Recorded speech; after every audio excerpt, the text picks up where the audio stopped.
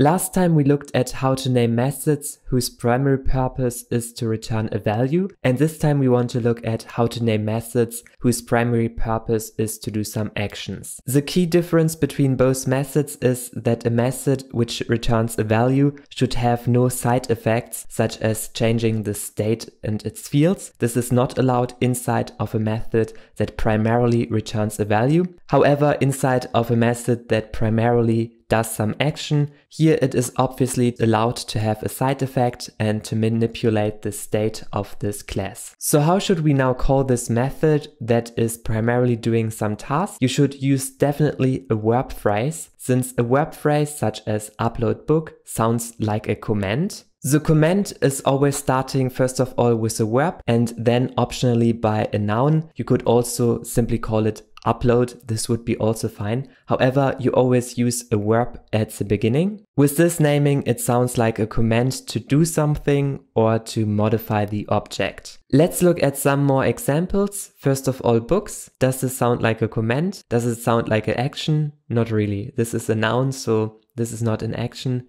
and therefore this name is not right. Let's look at the other ones, booking and booked. Does it sound like a command? If I say booking, what should happen? So it is not really like obvious what should happen, and therefore you shouldn't use all of them. Let's also look at some positive examples here. Show books. This is clearly a command. Hide books is also a command. Delete books. Yes, to perform some action to delete this book. Download book. Yes, this is also an action. And once you have then downloaded this book, you would, for example, add it to your state. Of course, you can also give your action methods some return type. However, this return type is not the main focus of this method. For example, here we only return that this download was successful. Let's also look at this example. Here, this is first of all wrong because the name should never start with a uppercase letter because we use the lower camel case notation for method names. And better prefer a verb at the beginning of this method so that we say we are creating a widget, which is an action. Let's also look at another example. Here,